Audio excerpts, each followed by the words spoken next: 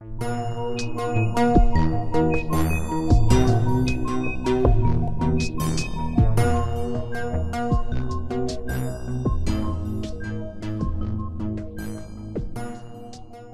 to World Revolution, a podcast where we take hobbyist, cult, or otherwise unknown role-playing games absolutely seriously. I'm LeeRoy Lewin, and you probably know me as an eccentric and contrarian on Dead Genre Chronicles. I love small games, so I wanted to make a podcast where we talked about generally unrenowned independent games.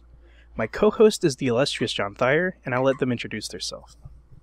Hi, my name is John Thayer. I make games you can play on farawaytimes.com, and I'm here because I also like talking about small games. Yeah, there you go.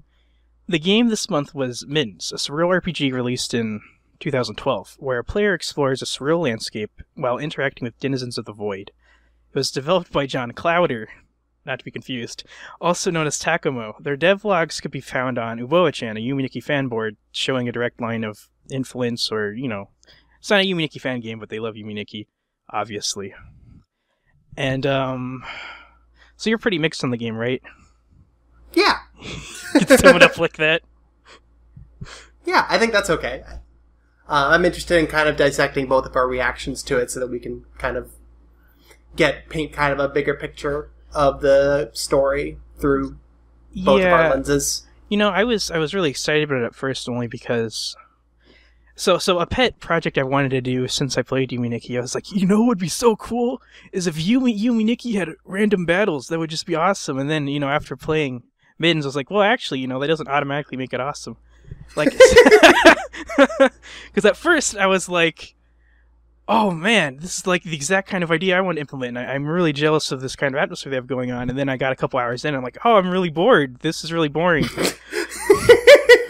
Okay, good. I'm glad that my experiences are kind of make sense there. Right. Well, but I went the 9 yards. I genocided everything, I guess you could Good, because I didn't. Yeah. So I'm glad that one of us did. Anyone who's listening, I recommend not doing that, because that was, it took like close to 15 hours. What? Yeah, okay. Oh, shit. Yeah. So, okay. You know how the ending changes when you get 70 nothings, right? Uh-huh. Yeah, I got 320 nothings. So, I really... I didn't know there were that many nothings. There's a lot. Hey. I beat the game with, 45 nothings. Yeah.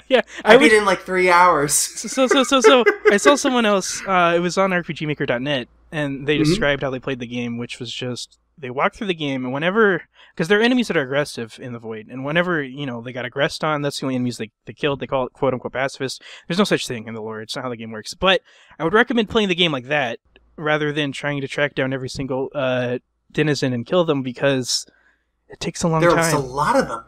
And it's not very rewarding. No, but I did it. It was an experience because I was extremely, extremely sick while I did it. I was running a fever of 100, so it wasn't terrible, but I wasn't feeling great. It reminds me of... I played all of Suikoden 2 with a hand injury, basically. I could only use one hand. A very miserable experience. But then I played all of it. Oh. All right, so I think another running thread for World Revolution is, was he going just the extra 9 yards for the story, and then me just being like, yeah, I played it for 3 hours, and it's, nah. That shouldn't happen every time, but, yeah. I figured I needed to be honest to my, natural playing style, how I would experience this story. Because I didn't just, because I didn't do the pacifist route, like you said. What I did was just, I fought everything I could, and then when I was able, and then after I got about 35 nothings, and then I was like got to 30, and then I was like, let me do more so that I can get more of the experience, and I got to 35, and I was like, I'm done. And then I went and finished the game up. So, and then that meant that I didn't really get a super intimate connection with the spaces, because you can wipe out 30 nothings worth of enemies without moving around very much. No. Exploring it is actually really rewarding. It's... Mm-hmm.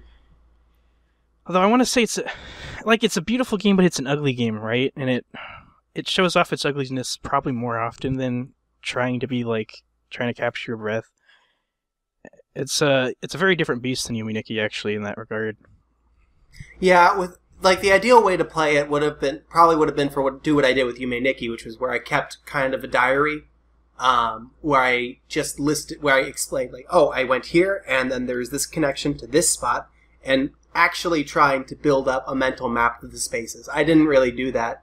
I think the last area I kind of explored for a while was the subway, which I found pretty resonant, but I never developed like a relationship with the space like I did with Yume Nikki. That, well, so I mean, I mapped through all the areas, and it's actually, it's a lot more comprehensible than Yume Nikki, and there's like hub areas, and they all connect to each other, and they reconnect to each other, but you can kind of map it out without, like, if I would play Yume Nikki and I tried to map it out in my head, it would be extremely difficult. But I was able to do it. I needed a notebook. You need a notebook. But I was able to map out Middens in my head while being very sick, and actually I felt, but I felt the mental strain. It's not an easy to navigate game, but it's comprehensible. It's kind of has like it reminds me of Dark Souls 2, because what happens is you go all the way to the end of somewhere, and once you get to the end, it punts you back to the beginning. And you can find like a couple paths you can just go all the way down, and then you end up back in the beginning. Yeah, versus Yume Nikki, which is like a 6-hour Phantasy Star 2 dungeon. I mean, if you can end up back into the hub in Yume Nikki, that'll take like 4 hours of walking around. Oh, it's so good. I think Yume Nikki does funnel you like usually into the hell area, but then like navigating the hell area itself is just like extremely taxing. Yeah. Absolutely miserable. Just unpleasant in every way. In the very affecting thematic way, but goddamn, it's rough. So I guess we have to talk about Middens' battle system, and it's bad. No. There's one good part. I can. the best part I like about it. It reminds me of when I was talking about Paper Mario, and this goes beyond Paper Mario in that Middens uses its own verbs and nouns. Basically, it retextures all the. I don't remember what they use for HP and MP. It's like nerve and brain, or it's not brain. It's something like that though. Nerve and pulse. I got it. And so it has this kind of it tries to set these emotions out with its verbs and nouns, and I like that a lot. I like how the damage is it's not like fire and water, because that's boring. It's rift, choleric, supine, melancholy, and sanguine. And I liked those touches. I liked how it had like these poetic aims. Yeah. And his game actually tried to do that with the cold shoulder and fuck you attacks, which I felt pretty good about. Yeah, that's cool. Yeah. Yeah, but actually playing Middens is kind of boring. But I don't think it's not exceptionally boring in my opinion. It's about as boring as Persona 5, which for most people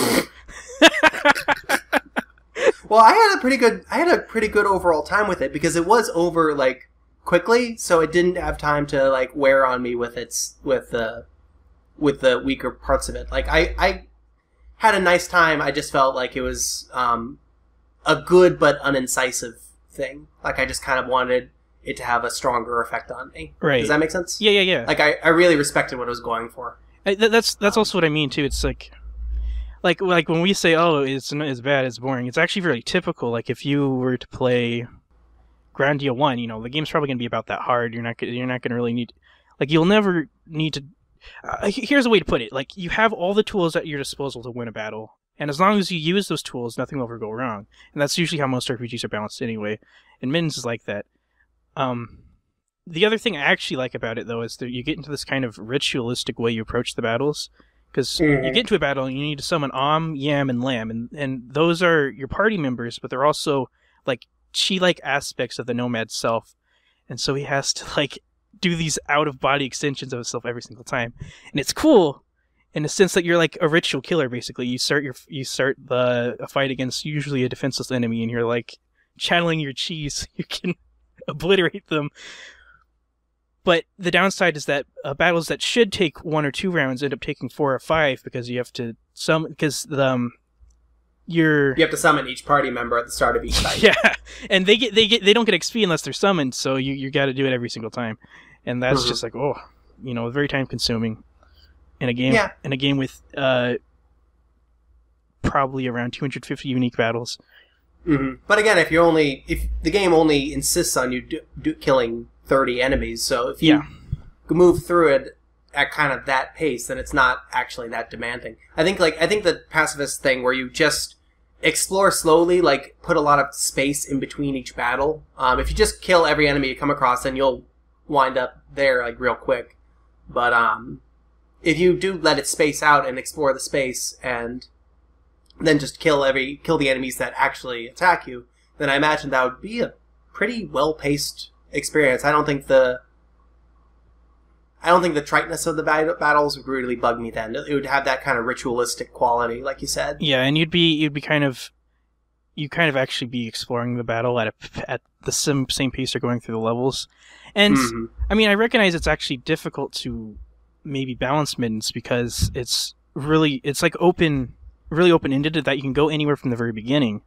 And so imagine a low-level character going anywhere. Like you have to make the decision, like, will I have very strong enemies that'll instantly kill the player if they go there, or will I have kind of a middle line so that you can go somewhere out of your level and still maybe eke out a win?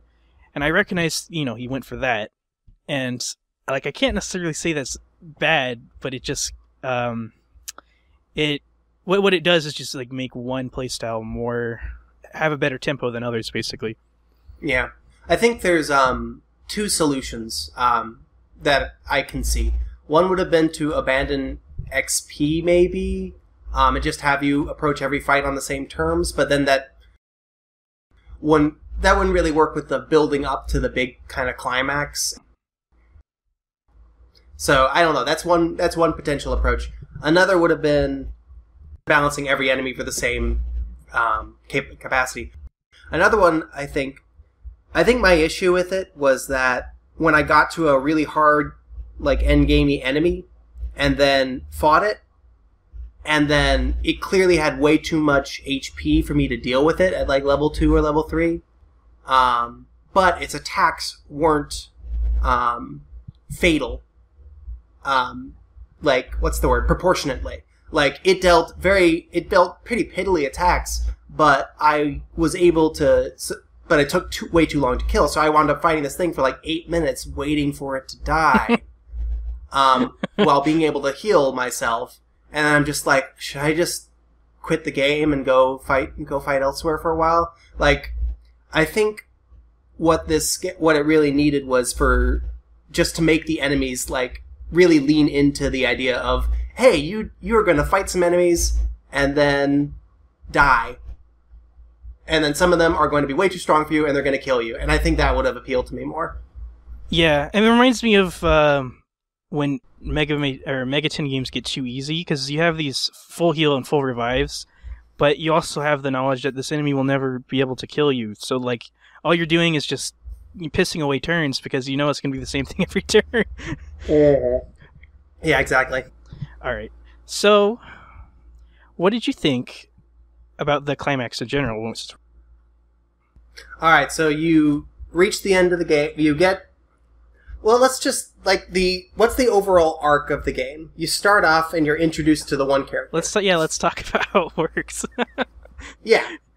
Yeah, you can do it. You're already on a roll. Sure. Alright, cool.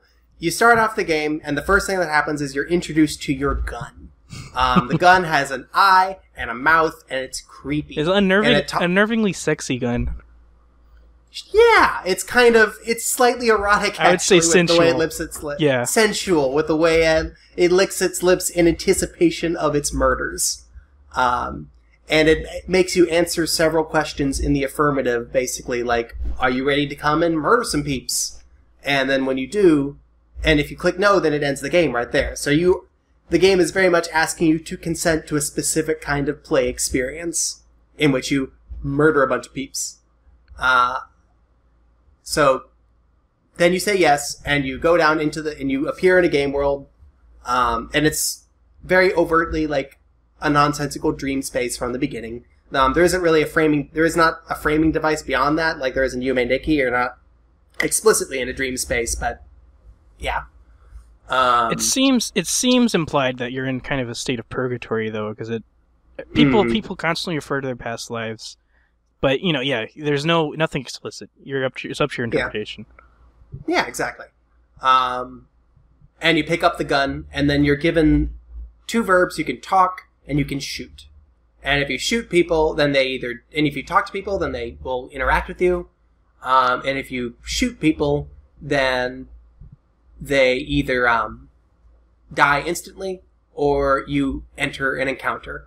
And when you kill an enemy in a battle encounter, then you gain XP and you gain nothings. And once you have a certain number of nothings, well, before I get to that, you just explore. So that's the pacing of the game, is you walk around talking to things and shooting things and collecting a resource. Like, that is the arc, and it's a very open-ended, big world where the connections don't necessarily make logical sense, and there are one-way passages and stuff like that. And does that make sense so far? Yeah, that was a good description of it. You can collect items also. There are you could trade for items, and it's kind of, it's a really straightforward RPG system where you have buffs, debuffs, afflictions, spells, and you're like, you don't know it, but what you're doing is amassing power to face the boss of the game. And exactly. So you run for enemies can be of any strength. Stronger enemies give more XP, but there's not an external indication before you fight an enemy how strong it is. Yeah. So what this could potentially mean is that you fight a bunch of enemies, fight an enemy, and it turns out it's way stronger than you, it kills you. But in practice, you get through kind of a rough early game for the first half hour or so, and then once I collected a little bit of power and figured out sort of the ritual to the fights, I progressed through every other fight pretty much effortlessly. It's not extremely well balanced. There's, in particular, there's a spell called Whelm that can learn at, I don't know, in their teens, basically. Yeah. And Whelm will give you every single buff. Yeah. That's just... The thing about buffs is they don't have 100%... they don't always apply to the character they're casted on, but it doesn't really matter. The thing is, like, once you get 1 or 2 of those on a character, they're not going to die. It's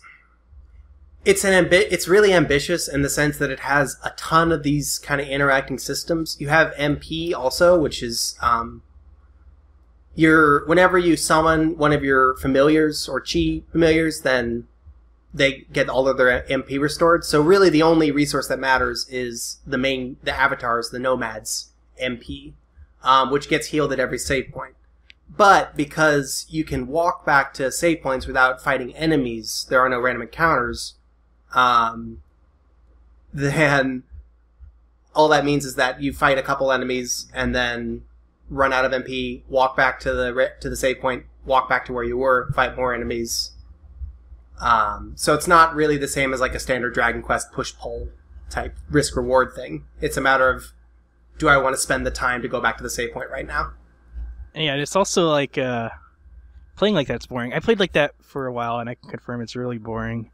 Like a quick patch that would just be instead, giving the Nomad full MP after a battle. Like, why not?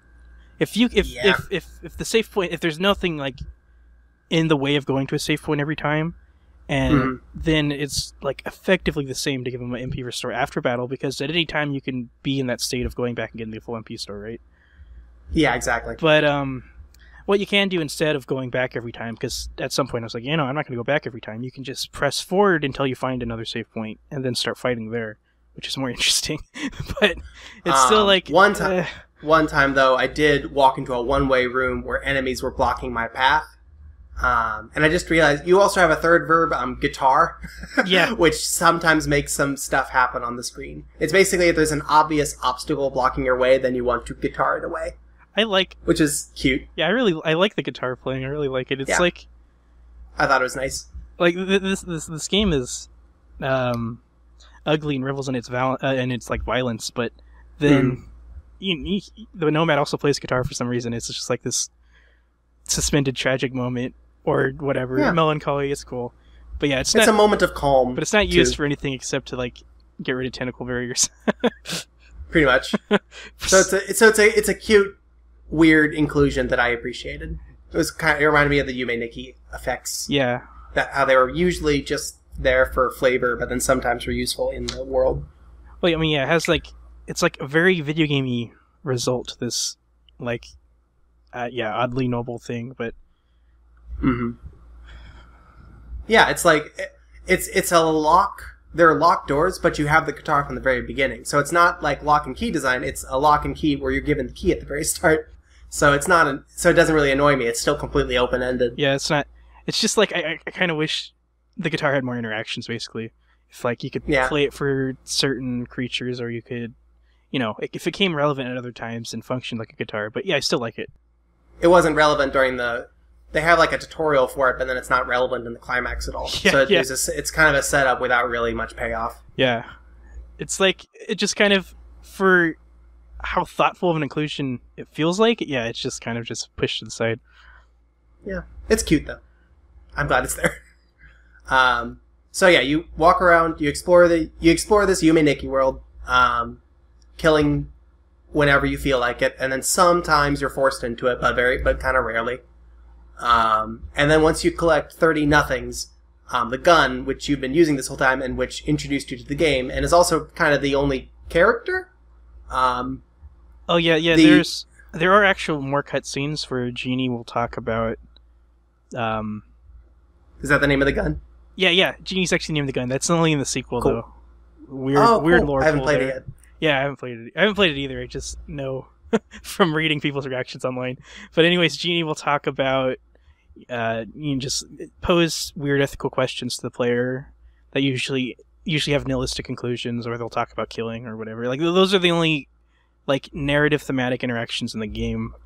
Because you could talk to NPCs, but they don't. They kind of just they don't really say anything interesting like ever. Yeah, that was kind of my vibe. And there are a couple where maybe they're kind of pointed and they kind of reflect on some kind of anxiety someone's feeling, but they're usually purposely dull. Like someone will comment on maybe they left their oven on or not, and I could see the dissonance they're going on for because you're exploring around this place, and then these these like collages and Cthulhu-looking things are commenting on very mundane stuff. Like maybe it's like say in Outa, like maybe they're like these people are all normal, but you can't see it. I don't know. I mean, I don't know what it's trying to do, except I didn't really feel like it fits. Yeah, it might be doing the they look like monsters to you, Silent Hill 3 thing. Yeah, that's what it kind of seemed to have an undercurrent of that, but it's not. There's an enemy in the climax called Serial Killer. Yeah, and I'm like, okay, is that what you're going for here? There's no attempt in trying to pull any of those strings together, so I think the game would have been better served actually with no dialogue from the NPCs. It would have been stronger than very subpar, distracting dialogue, which is a stance I usually don't take, but it didn't like help. And this game actually doesn't need any dialogue beyond when the gun talks to you. There are just so many kind of moving pieces in the game. There's the dialogue, there's the fighting, and the fighting has 4 party members, each of which have upwards of like 16, more than that, like a huge number of skills each. And there's the framing device, and there's the exploration, and there's experience. It seemed like there was just a lot of pieces that don't really feel incisive to me. And I think the dialogue is one of the ones that, the non-gun dialogue is one of the things that could have been easily sacrificed. Does that make sense? Yeah. Because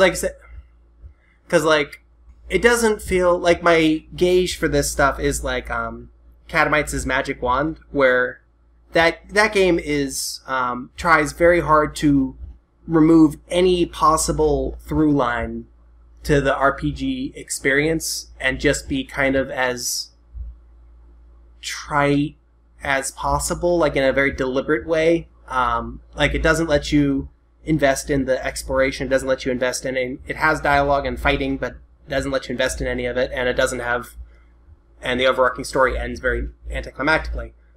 So this doesn't feel like that. This doesn't feel like it's going for like complete non-resonance deliberately.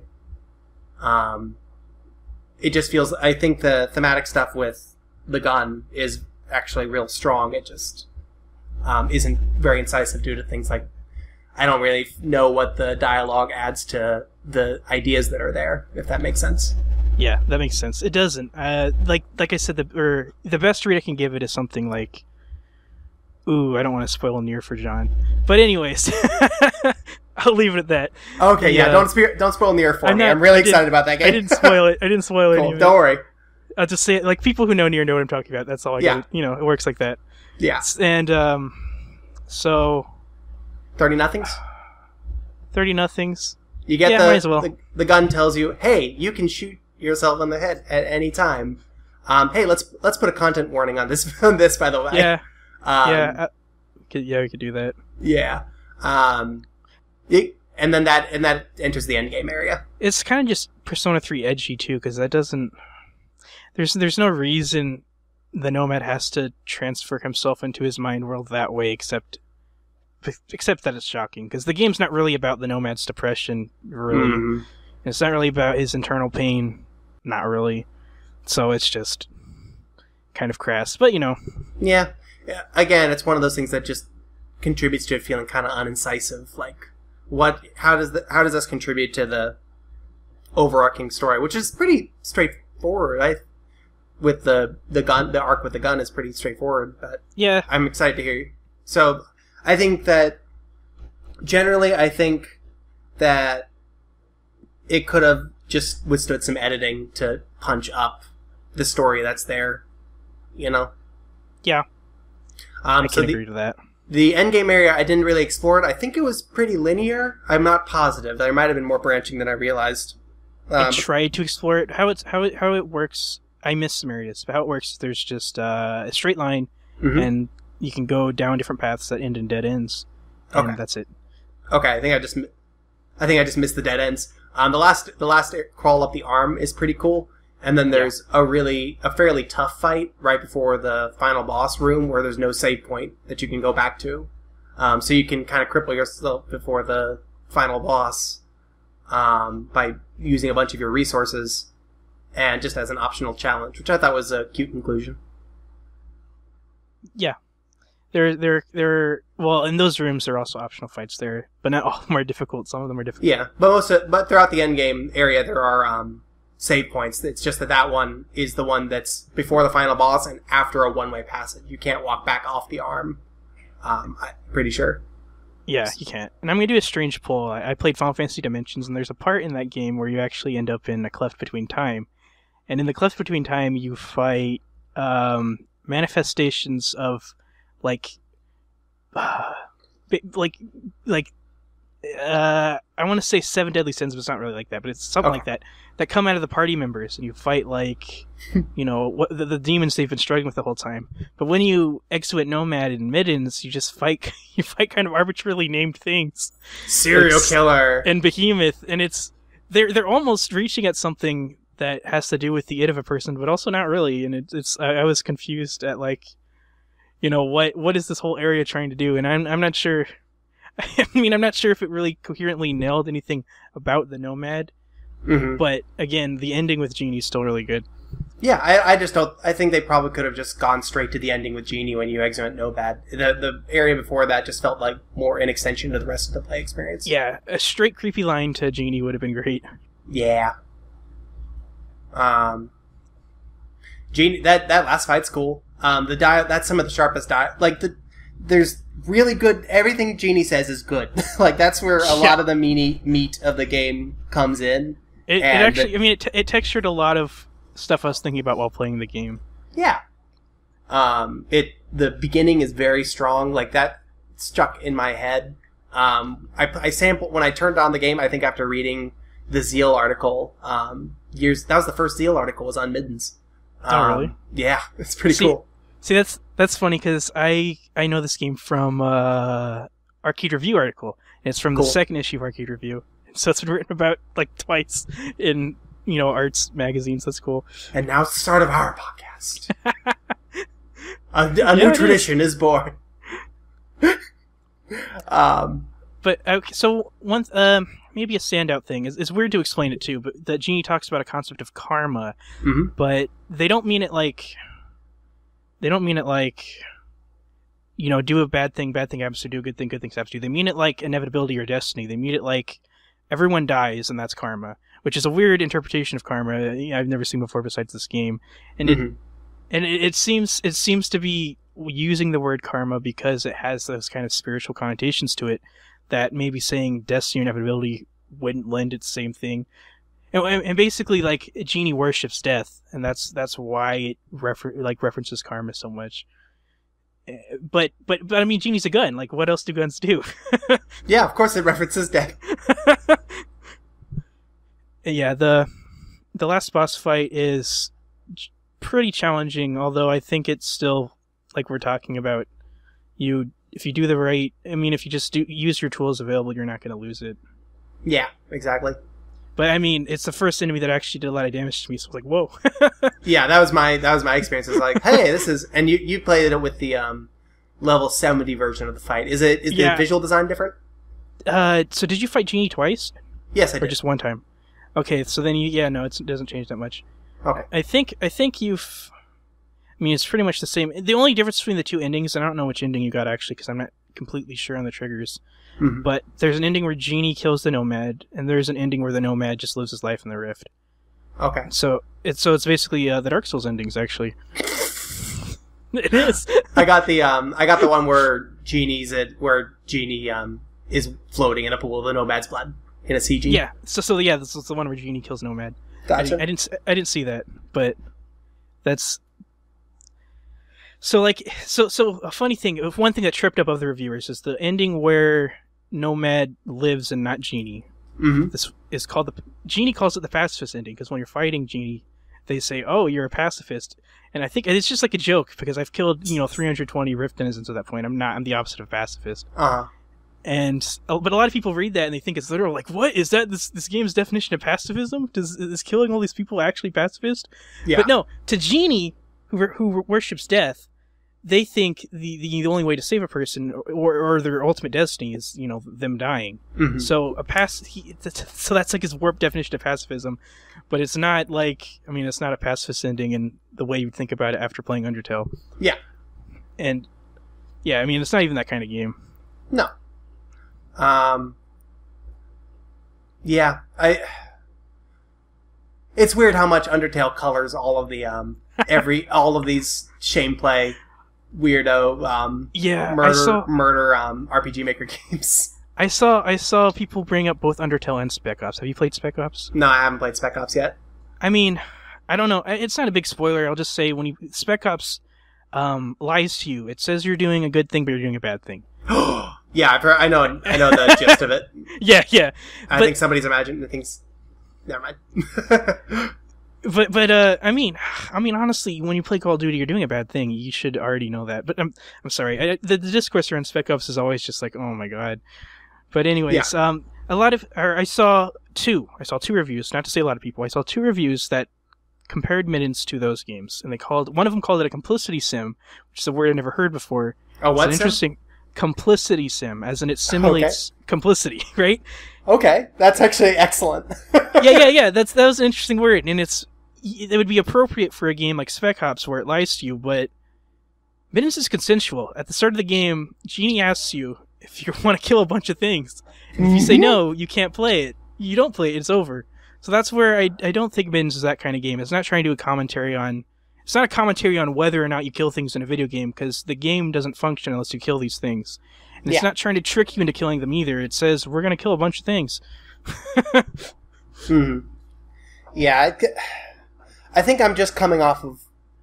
This game got me thinking... Alright, so let's get to your reading soon. I think... I'm in the middle of it. This is part of it. Okay, go for it. Keep going. I'm doing it organically, but what do you got to say? I can wait. Well, my initial reaction to the game, I played it for about an hour and a half, and then I played it for like an hour and a half yesterday and finished it.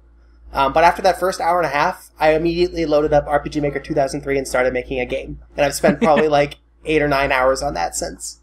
Yeah, that's power. That's a good reaction. I think that's a positive review right there. But it was like a visceral. Oh, I could do this better. But pretty much. So it got me thinking of kind of what I wanted, and I wanted punchy dialogue that has impact.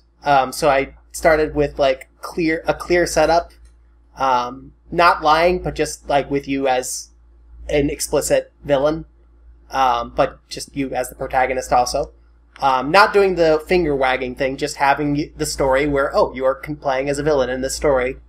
And then I plotted out 10 bosses that were distinct, and then made them also do a lot of damage, and gave each person 4 abilities instead of 20, and then not level up. So that's that. I wanted to. So my reaction to Middens was, I want this to be. Still, I like the open-endedness. I want every part of it to kind of punch harder, and I want the fights to be really short and impactful, and kill you a couple times before you figure it out. You want to struggle, right? Yeah, I want it to be a struggle to do something bad. Yeah. That is where I'm going to get to my reading of Middens, though, because there is no struggle in Middens, and that's interesting. And it's, it is a bit. There's 2 words I'd use to describe playing along with Middens. I decided it's boring and it's bullshit, and I'm not going to say it's like that on purpose. I'm just going to have like an interesting reading accompanying that. Go for it. Well, okay, let's start from the killings. The appearance of killings in Middens, it's never framed as a thing you're doing that's good. It's not a good thing. From the first time Genie's like, you can shoot things and kill them. You might have done it already before, but Genie tells you in the beginning of the rift that you can do it. And those enemies that you shoot, when you fight them, they will beg for their lives. That's just, one of their turns they'll choose it. And so, your first encounter of this mechanic is ugly, and there's not really any goodness to it. And so that's what I was saying to the person who thought it was a complicity sim. Even though it's like every other video game where you go around and you kill the monsters, there's not a lie to this game. You're an interdimensional serial killer, and you're going along with Genie. And that's just what you do. Yeah. And so Genie throughout the game gives anti-respect to life, and he kind of nullifies the meaning of life by worshipping death, and bringing up ethical conundrums and trying to call humans hypocritical. I wish it took better notes on his cutscenes, because what happens when you play the game is like you'll be, or at least when I was playing, because I was clearing out things for hours at a time, and you'll hit a new area. And Genie will say 3 lines, and then it'll be hours again until I have a Genie cutscene. I'm like, oh man, I forgot these are in the game, but whatever. But so I think it's accurate to call Middens a post Yume Nikki game, and we were talking about Yume Nikki as a frame of reference because that's the best way to think about how this game came to be and how to play the game. But I wouldn't call it a Yume Nikki fan game, even though it came from those circles. Even though, I fully support the Yume Nikki fandom, that's just not really what this game is. Yume Nikki, the character of the game is the space, I think. Yeah. Whereas I think with this, it's more the arc of your murders and your relationship with Genie. Genie actually upstages a lot of the areas, especially if you don't... if you play it like I did. Yeah, you don't take 15 hours to play the game. Yeah. And, Yume Nikki has a few literal areas. There's that city block, the pyramid, forest, a lake, and there's a village, I think. But most of the literal stuff is really loose and displaced, and they usually have impossible proportions. When you walk up the stairs to the pyramid, it just takes forever. And when you find that village, it's just it doesn't really house anything. It's just kind of just props. Yeah, it's like a dream. Yeah, but when Middens has its literal spaces, they're a lot more established and concrete, and that's a pun, but I don't mean it. But so when there's a factory in Middens, and when you walk around and explore, it's just it's obviously a factory, and it's like this when you're in that subway too. It's this is a subway, and there's no dreamlike proportions to the subway. There's nothing off about the subway. It's just an actual subway that appeared in the void. And there's a lot of spaces like that in Middens. There's subways, apartments, elevators, warehouses, cities, streets, sport cars that are these fully realized thing alongside the blank voids and the static overlays and collages. Which basically what I'm saying there, what to get out of that is Middens is the void in Middens is very industrial, and there's a lot of modern industrial iconography in Middens. Now to go back to Yume Nikki, the game Yume Nikki just doesn't feel masculine to me at all, which that's kind of obvious because it's about Madotsutsuki, and it's centered around her pain in navigating these spaces that are represent her dreams, right? Yeah. There's pain. Just it's her pain is the story. And but like to the credit to Kimiyama, that's the creator of Yume Nikki, I think. I don't know if I got it right. But that kind of story could feel filtered through patriarchy. But I don't think Yume Nikki does, and I could say that just because it really lacks masculinity that I've known like my whole life, and so that's why I mean, in a lot of ways, Yume Nikki's like really close and immediate to me. But Middens instead is like this really overtly masculine thing, and I'm not trying to equate masculinity with only with like toxic masculinity, but the game's about subjugation, and this part's not really obvious, but there's like. In some of the art design, you can see women use as props. Basically, there will be like a naked woman with her face covered out by a skull to represent death or something. And it reminds me of that John Berger quote, where like someone will make a painting called Vanity and they'll paint a naked woman, but all it really is like representing is the author's own vanity and opinions on women. Yeah. But so probably the most. I mean, the obvious example is the second form of Genie has a woman draped over the barrel of Genie's gun. And so I would just basically say the game is not very kind to women in the portrayals. But at the same time, it's very, very, very nihilistic about the role of men, assuming Nomad's a guy, which, I mean, even if Nomad's not the guy, the developer was.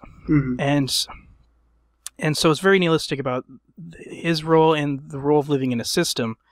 And so it perpetuates like a self-defeating patriarchal fault, like, I was born to do this, forgive me. And Genie says that, he just says over and over again, I'm sorry, but I'm going to kill you. I'm really, really sorry, but I have to kill you. Like 1,000 condolences, but I'm going to kill you. And so like, he's joking, but there's a reason he chose to apologize. It's because he views this as a natural state. And gun violence, gun control as a symbol is a patriarchal sickness. Like you can't talking about gun control and talking about gun violence is like it's perpetuated by men and it's paired with men, and that's just something that came to mind to me immediately when this gun's talking about how when this gun worships death.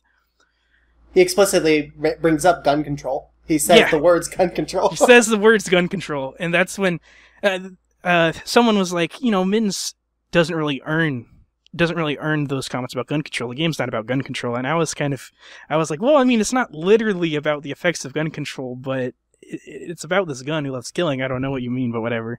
Yeah, I get that.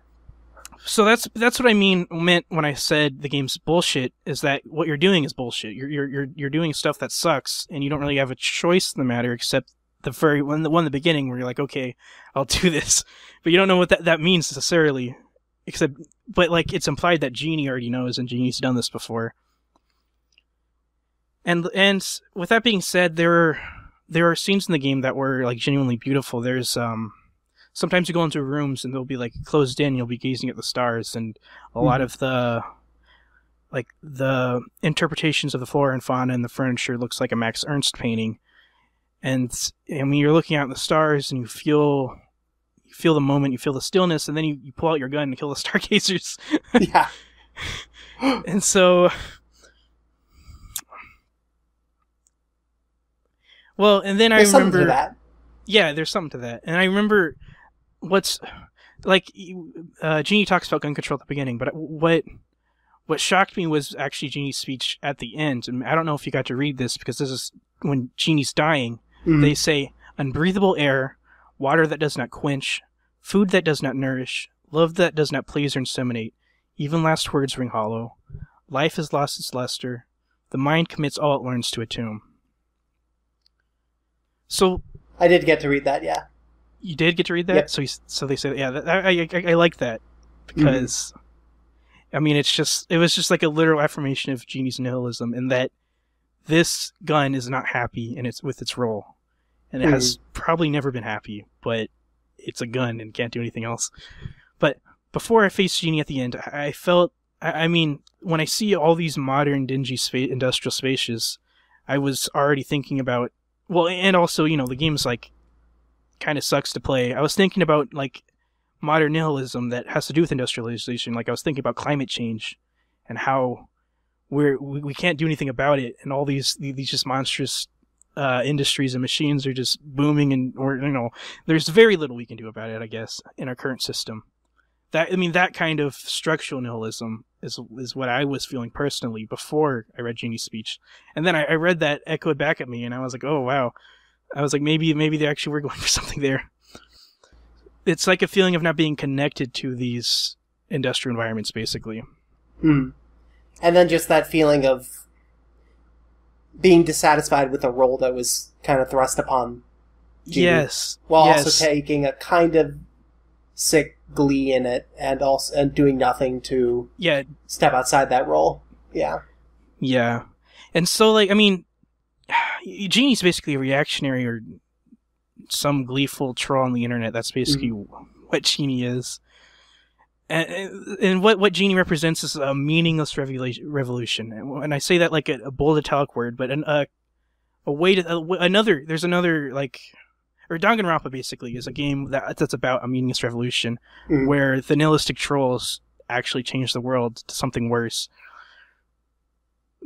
So I faced that, and I felt a renewed responsibility to not perpetuate violence like that, to not be this tragic existence that can only hurt.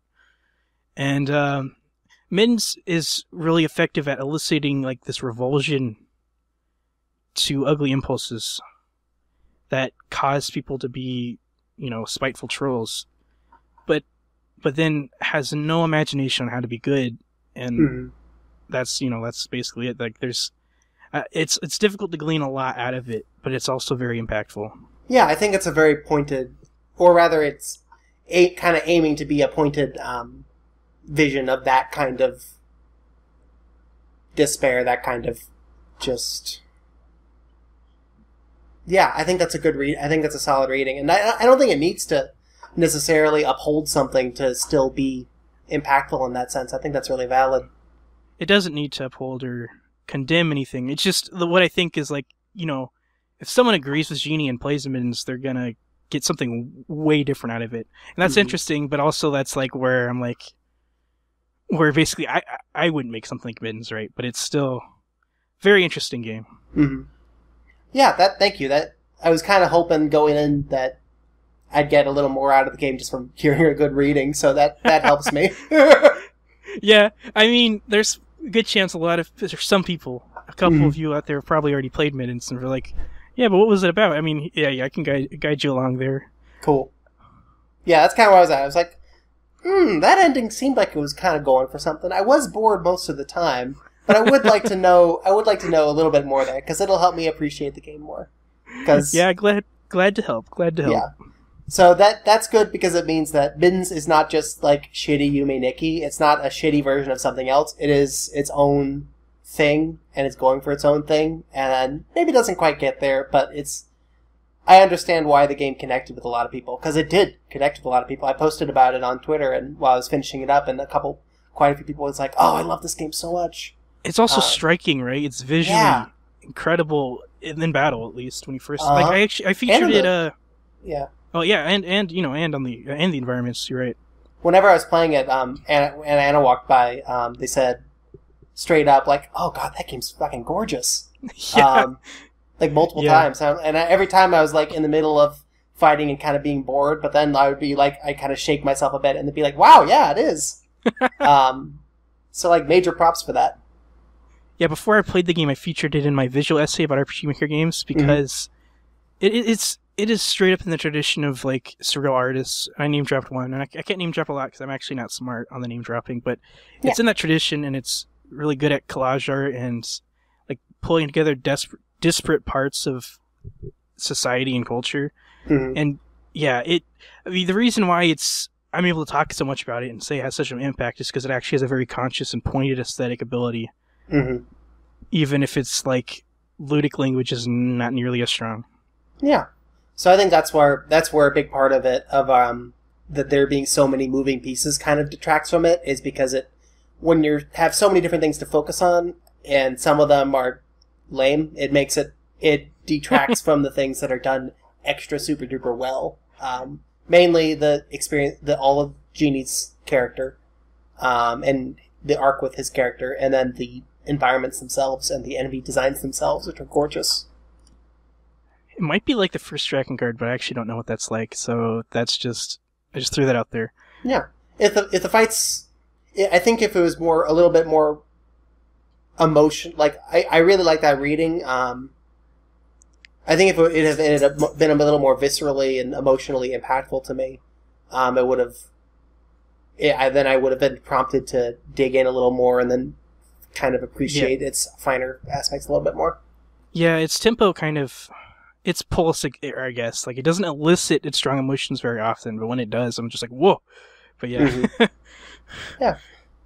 Alright, I think that's... So I'm going to probably keep working on my RPG Maker game. I'm really pleased with it so far. Yeah, that's great. I'm excited to see how it turns out.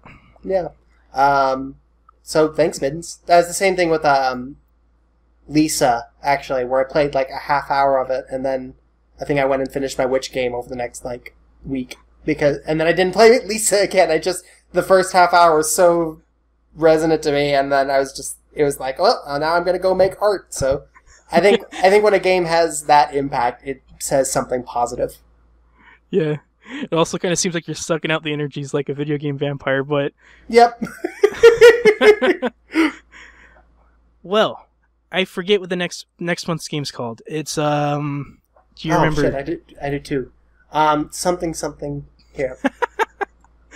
Well, it's a game that it was the first RPG Maker game I think I ever finished.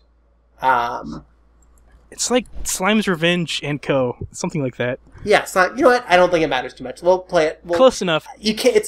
I had to download it on archive.org. So I feel like maybe I can post it. If you want to play along, yeah, John will post it on Twitter later or something. I don't know. Cool. I mean, it's probably not a game. It's not very long either way, right? Yep. But yeah, that's what we're gonna be talking about next month. And I'll just. I don't know how to close this. Good night. Crack the world shell. Yeah.